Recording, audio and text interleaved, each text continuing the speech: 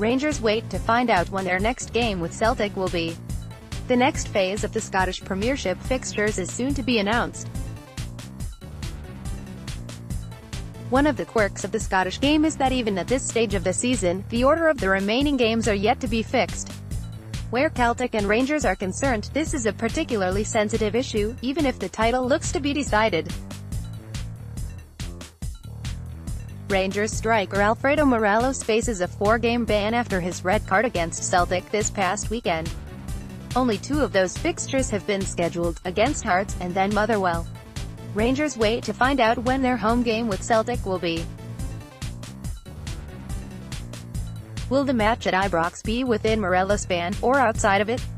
Whichever side it falls, one set of supporters will be deeply upset at the SFA.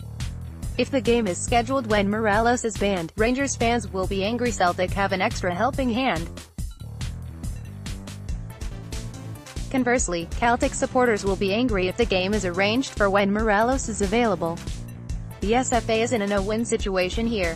Whether Morelos being available will help or hinder Steven Gerrard's Rangers, is another matter entirely.